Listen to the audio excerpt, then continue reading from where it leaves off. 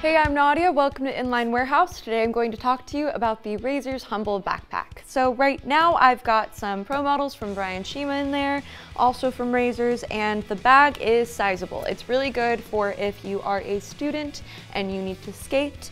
Maybe you want to skate to class and then you want somewhere to put your skates not on the floor. This would be great for that, and it has a lot of space for it too. So starting with the front, there is this external skate carrier that is just really handy. It has these two little buckles so that you can just get them out, and it has like reinforcement in right here, like weight-bearing little bands to like make it stiff and easy to carry your skates.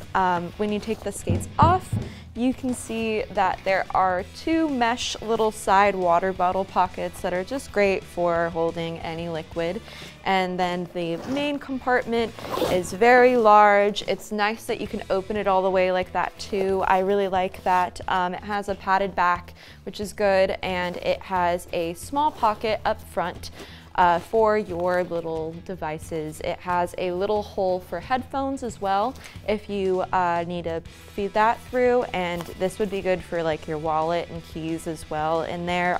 It's just a good amount of space throughout the thing, and it's made out of an anti-ripping nylon, so it's really durable, and it has good stitching on the edges as well.